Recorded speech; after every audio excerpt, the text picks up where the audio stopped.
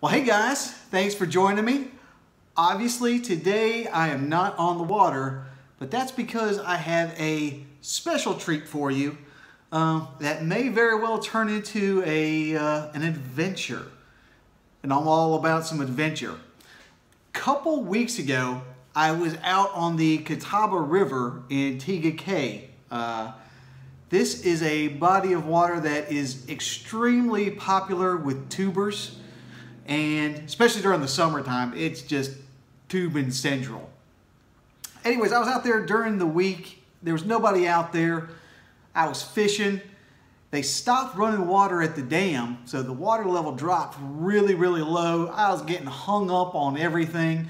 So I went to the area where I kept getting hung up and found there was just a ton of trash and debris and all kinds of crap down there. So, being the good Samaritan that I am, I started cleaning all that stuff up. I mean, I pulled out, there was some paddles, two rod and reels, like 300 miles of monofilament, just junk everywhere. However, something did catch my eye, and I went out of my way to get it, pulled it up.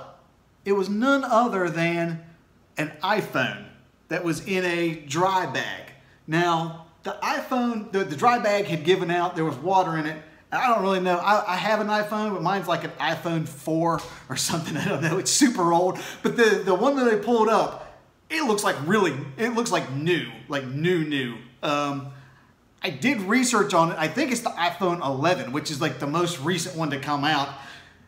At the very least, it's 10 years newer than the one that I have. So anyways, I pulled up this iPhone, and so now here's the dilemma that I have. Well, it's not even really a dilemma. It's just going to be something fun to do. I took it home. Now, obviously, it was sitting at the bottom of the river for, I mean, who knows how long. It probably was down there for months. It was in a dry bag. Who knows how long that dry bag was actually good, but it was not, the dry bag had water in it, as stated before. But I took it home, and it's been sitting in a bag of rice now for weeks, for absolute weeks. So now, I think that it's been killing me. I really wanted to see if it would actually charge back up, because that would be like a testament to the waterproof capabilities of the iPhone 11. But I haven't opened it yet. But what I'm going to do is I'm going to plug it in, number one, to see if it'll actually work. I mean, that'll be cool if it works. I imagine it'll be locked, so we won't be able to get into it, but maybe there'll be like a missed call or something on there, and maybe I can, like, if there's a missed call, I can call the missed call and see if I can find who owns this. That's really what I want to do. I want to see if I can return this to the rightful owner. I don't know if that's going to be even feasible or possible. So let's see if we can get this thing charged up. All right, guys, here is the moment of truth. Are you excited? I'm excited. This is the phone, and I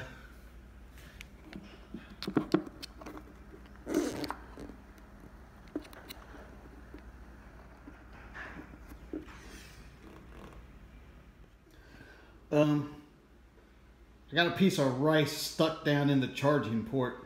Hold on. All right, I had to get the rice out of the charging port, but I got it out. So now, take two.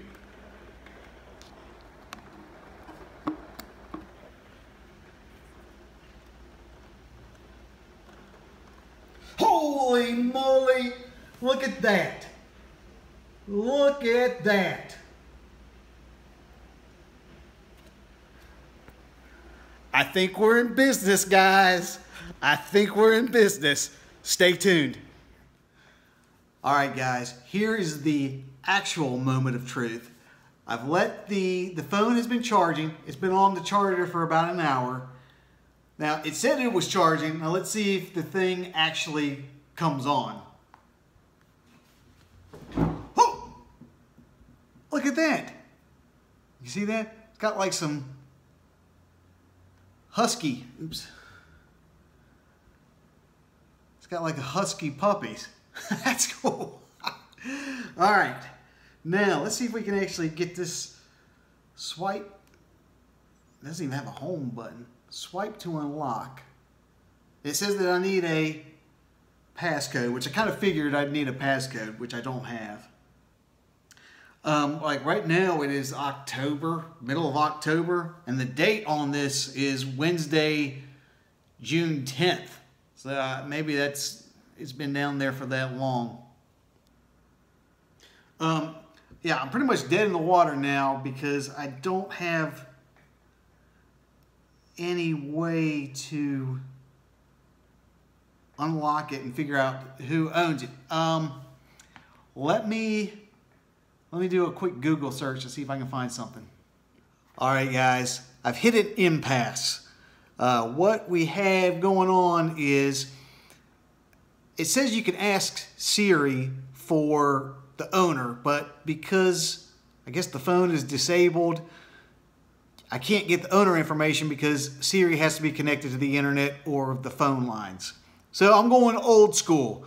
I'm going to take a snapshot of the Huskies and post those on Facebook and Fishbrain and a couple other sites that are in the Fort Mill, Rock Hill, Charlotte area, and see if word of mouth can round up these Husky owners. So that's where we stand. I'm going to give it a couple weeks and see what happens. Guys, you are not going to believe this, but I posted that, I posted a message on Facebook and made it shareable, just explaining the story that, you know, I had found this phone and all I had to go off of were the pictures of these Huskies. Just a shot in the dark. Not even an hour later, I get this message.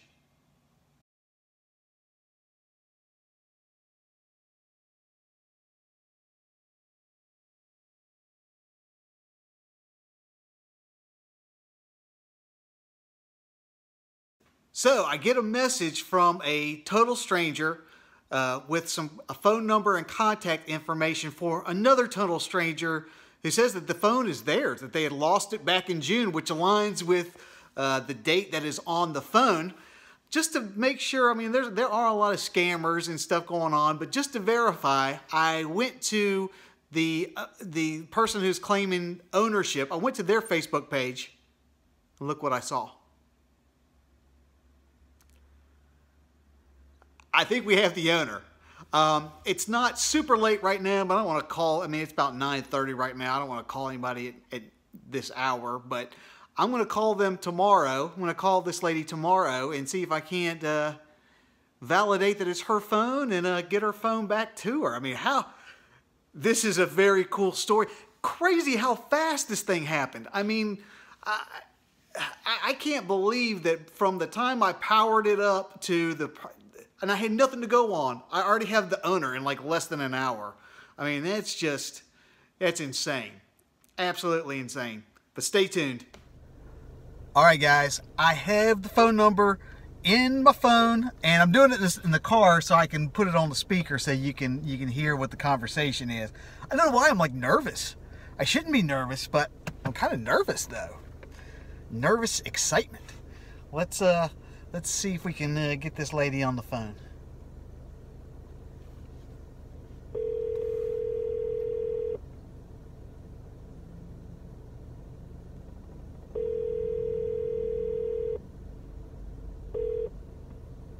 This is. I can't come to the phone, so leave me a message and I'll call you back.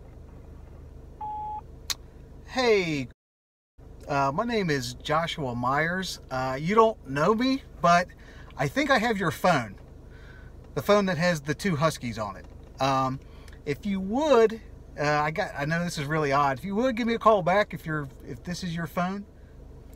All right. That didn't work. But I reached out. I left a voicemail. Ball's in her court now. So we'll see what happens. Hold on. I think this is her calling. Hello? Hey, Joshua, this is. You just left me a message, possibly about my phone. That's me. Are you? Oh my goodness, this is so crazy. I don't know if you're aware of that, but it's definitely my phone, and I can prove it to you. Okay. But I wanted to share something pretty neat, kind of coming full circle. And first of all, thank you so much for not getting rid of that phone and giving up, because I have pictures of my father on there who has recently passed, and I had no way to get those back. Oh, my goodness. Yeah. It didn't back up to iCloud for some reason. We went on a rafting trip on my birthday, which was June 7th at the Catawba River, and I had it in a flotation thing. And it fell out of our raft, and my friends and I all looked for it, but it had definitely moved on, and we couldn't find it. So I just thought it was lost, and I was kind of like brokenhearted because I had those photos on there. And then yesterday, I teach first grade, and a parent sent me a message, and she said, I don't think this would be yours, but did you lose your phone? And she sent me a picture of my two dogs, and I couldn't even, speak. I'm like, oh, my gosh, that's mine. And, I started sending her text message. I'm like, that is mine. And she said that she belongs to a mom's group in Charlotte, and that somebody posted that on her mom's group. And I teach her daughter right now. She's in my class, and it just happens to be someone that I'm fairly close to because I've taught both of her children now. This is her second child. And she's like, she sent me this message, and it was so weird. She sent the picture. I'm like, well, that's weird. Where did she get that from? And she said, I don't think you lost your phone, but that doesn't make sense, because if you did, you wouldn't be able to respond to me, right? So I responded right away. I said, that actually is my phone. I'm like, I lost it back on June 7th. When did you find it? It was about a month ago that I found it. So and it sat underwater for 3 months almost. June, July, August, September. Well, wow, when I powered it back on, I guess the signal it's not receiving signal because it's been canceled or whatever, but the date on the phone was June 10th. Isn't that insane? Yeah. Oh my gosh. I am so grateful, though. I told her the story. I said, most of it backed up to iCloud, but there are some pictures and videos that, for whatever reason, did not back up to iCloud, and they were of my dad. So I was so excited. I said, even if I can't get anything off there, if I can at least have those pictures, it'll be worth it to me. Because obviously I got another phone. I mean, you have to. But that would be so amazing. You have no idea how much I appreciate this. Is there a place and time that I could come meet you to pick it up? Oh, you're good. I can't believe that you were cleaning up trash and you found my phone. This is just insane. I mean, really, I don't really much believe in fate, but I mean, what is the odds of that happening? I mean, that's just not very high, not very likely. That's for sure. Even odder that it just happens to be one of my students. Out of all the people I know in Charlotte, one of the kids that I'm teaching, it's from their mom. Okay, so tomorrow, and not that I mean, thank you for not selling it and not getting rid of it or discarding it, just because I know that they're worth money and there's people out there that would buy it, but it does have important stuff on there to me, so I am really grateful that you at least took a chance, and then look what happened. Yay! Yeah. My dog just happened too. He's talking to you. He's saying thank you. Well, now yeah, that's so cool. that is a very, very cool story, and that sounds good. I'll plan on meeting you out there noon tomorrow. That sounds perfect. Thank you so much, Joshua. I can't wait to see you. All right. Good talking to you. Bye-bye. All right. Bye. Bye. Well, that's a fun story there. Exciting news, guys. It's about lunchtime. Just met up with the owner of the phone. As proof that it was her phone, she brought her dog, the husky. Not both of them, just the one. But I could tell. I could tell it was the same one from the picture. But yeah, so super cool lady, very nice. Was very appreciative of the phone. Even cooler. While we're there, she typed in her keypad number or whatever, popped up. Still has all of her pictures, all the pictures of, it was funny, she was scrolling through the pictures of the fateful day of her birthday trip down the river. They're out there, taking pictures on the water. had a bunch of birthday texts and stuff in there. So very, very cool. Who says there's no happy endings? I mean, that, you talk about just the crazy coincidences that transpire just to make this thing happen. I was talking with one of my friends, and she was like, you know, the lady is very fortunate that you're the one that found it and that it didn't get sold or anything. I was like, well, even more than that, not only am I the one that found it and took the effort to try to find the owner, the fact that it was even found at all. I mean, let's not forget that thing was sitting at the bottom of a river for 3 months. So not just that was it found, that it still worked, and then it was like someone who just made a little bit of effort to actually get it returned rather than just putting it on eBay. And then the likelihood that Facebook happened to know who this woman was. I mean, that's just a crazy story. I'm just scratching my head about this, but good ending to a good story. I think we need more of these things nowadays, but I'm glad you came along for this adventure. I know this is kind of like a tangential, and this isn't fishing related. This was just a totally different thing. I'm glad you stuck with me, because I think it's a very awesome story, and I'm glad you're here. And while you're here, if you'd like to follow any more of the fishing stories or just stories in general, be sure to subscribe to the channel. This channel is updated every week with new fishing content and new fishing adventures. So I will be seeing you next week. This is Josh, and this is Abide Fishing.